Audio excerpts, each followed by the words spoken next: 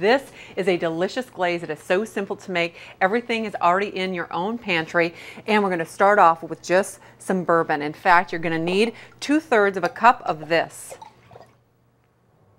And I'm not going to turn that burner on just yet. I want to get everything else in there, and definitely do not, absolutely do not pour alcohol over a live flame.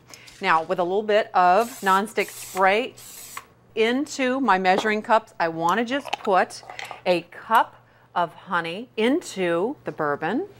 It's nice and sticky, so it's going to stick to that ham beautifully. There we go.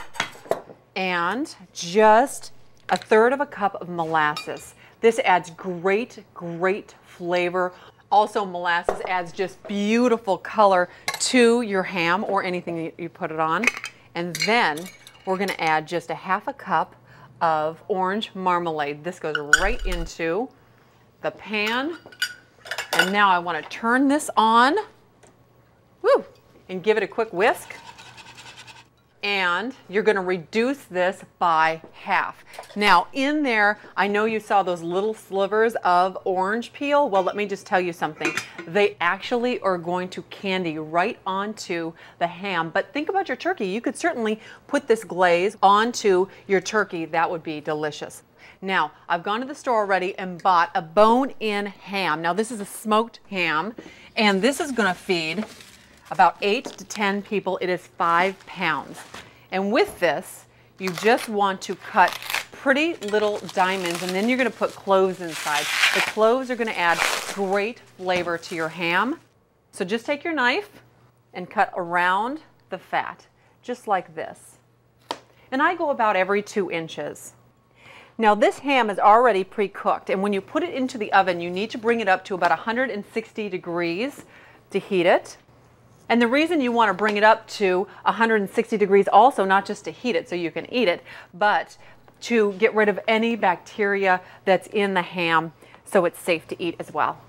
I'm doing the exact same cuts the other way down the ham, and that's where you're going to get your beautiful diamonds from, where you're going to insert your cloves. Now for the cloves. You want to buy whole cloves. They have this little stem on them, and the stem goes inside where the diamonds are. Just pop it right inside there. Now these cloves are going to add flavor, as I said before. They're also a beautiful decoration onto the ham. And for the last one, now this is going to go right into your pan. Make sure that you use a pan that has some sides on it, and then you're going to take half of your bourbon glaze and literally pour it on the top. You want to save half of it, because halfway through the cooking process, you need to add the rest. That just keeps your ham moist and delicious. And then we will go back in and just baste this ham so that it's all over every inch. And look at these oranges. That's exactly what's going to candy. And I like to make sure they're all on top. Woo! This is heavy. This is going to go into the oven. And in just a little while, I'm going to put the rest of that glaze on there. I want to put the second, look at this, is that gorgeous? I want to put the second layer of glaze on my ham. It smells, can I just tell you something? This smells as delicious as it looks. I wish you were here to eat this with me. Let's take our ham right out of the oven. Oh, look at this, yum.